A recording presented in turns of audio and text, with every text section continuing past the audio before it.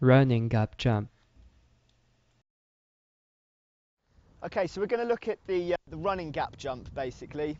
It's pretty simple, is as it says on the tin really. Literally running along, get a nice takeoff. Obviously, don't go too far that you're going to miss because you want a good drive off of your toes. Really take off of that 1 foot because that's what's going to give you the real power as you're running. Keep it nice and smooth, take off, drive through your arms to help take you. Obviously, because you're taking off of 1 foot from a run, usually it'll be like more so of 1, but really drive your chest, your shoulders, push hard off of your legs, push hard off of your toes, really give you that height and that distance, and really drive for it. And it's just something that you can play about with more, spot your landing as you're going over, really meet it with your feet. And it's all different judgments, you know. I mean, you could do them, start off real low, just playing about with it.